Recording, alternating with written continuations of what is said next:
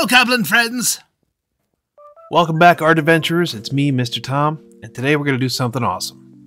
Let's go. First, we're going to need the right tools. My favorite HB pencil, decked out with a foamy rubber thing for a comfortable grip, and a book for sketching. Okay, if you've been watching my shorts or following along on Instagram, you've heard the stories and you've seen the shorthand version of the process. But did you know that this was based on real-life events and actual bats? Spoiler alert, it was. But first, the sketch.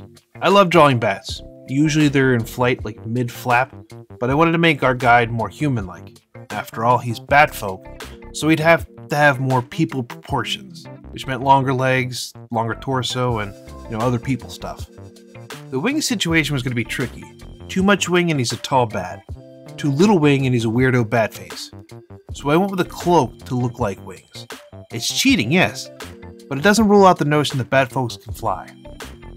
While I clean the sketch up, I'll tell you more about the real life events that got us here. We were on vacation in Costa Rica and we went on this hike that led to a waterfall. The water was crystal clear but full of zinc, so fish couldn't live in the water. One of the first markers on the trail was this small bat cave that had dozens and dozens of bats hanging on the ceilings, which is where I met this guy.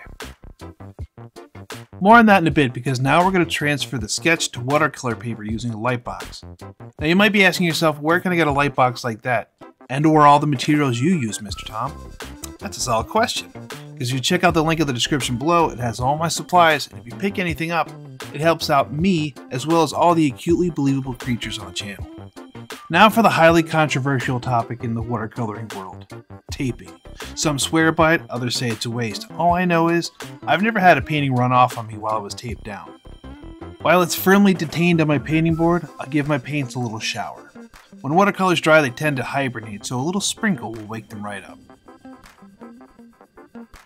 I want his face to be lighter than the rest of his head. It will naturally highlight the area that I think is the most interesting. So we'll start off light in the middle and dab some darker brown along the edges while it's still wet. That way when they dry, they'll blend more naturally.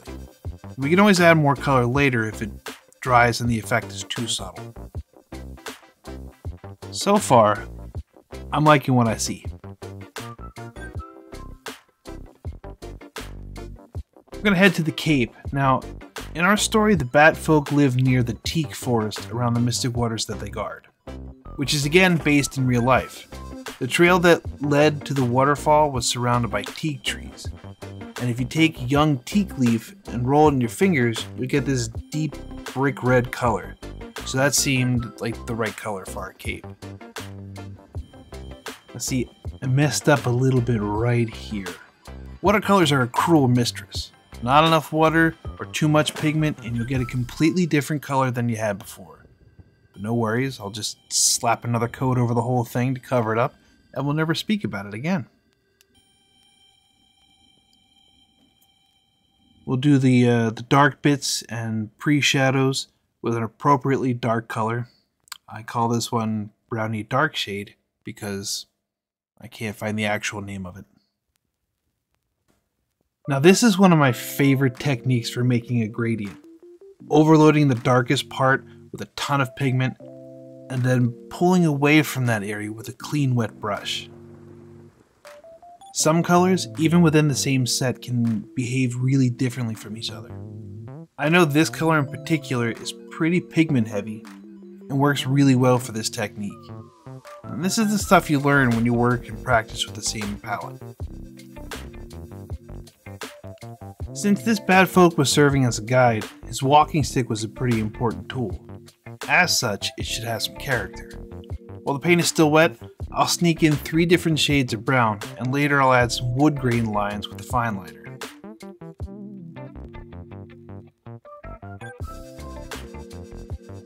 Alright, we're almost done with the painting part.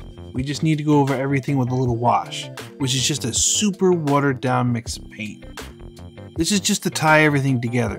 And I also wanted to warm this up a little bit, so I'm using an orangish yellow and going over everything except for the parts that I want to leave white. While we sing the cleanup song and put away our paints, pencils, and brushes, let's think about the rest of our story. Now, as we were on our hike, I couldn't get over the notion that nothing could live in that pristine water. It didn't seem fair, so I decided that it had to be because there was something bigger at work. Something more important that maybe we weren't meant to see. So I came up with the idea that this was a place for passing, peace, and transition. It could only happen at night, and who better to oversee the whole thing than a nocturnal animal? Hence the bats we met earlier on the trail. We're getting closer to the finish line, and what better way to get there than through the use of fine liners. These simple waterproof ink pens are just the thing to finish off watercolor paintings. For something of this size, I use 3 different pens, an 02, an 05, and the teeny tiny 005. The smallest I reserve for the tiny details like the wood grain on the walking stick. I use the largest pen, or the 05, for the outmost lines and anything that may be in the foreground. The 02 gets used everywhere else. Now, the only problem with adding dark lines is that it can make all the other dark areas on your painting look dull and washed out. The solution? Add more dark, like that brownie dark shade I mentioned earlier. We'll sing the cleanup song one more time and peel the tape off to finish things up on the iPad. Since I sell the originals, I like to at least keep a digital copy for myself, and who knows, maybe we'll see this again if I do another coloring book. If you've made it this far in the video, thank you, and here is your high five. Like, comment, and subscribe so you don't miss out on new videos and shorts. Check out my links below for supplies and my original watercolors. And until next time, hugs and high fives.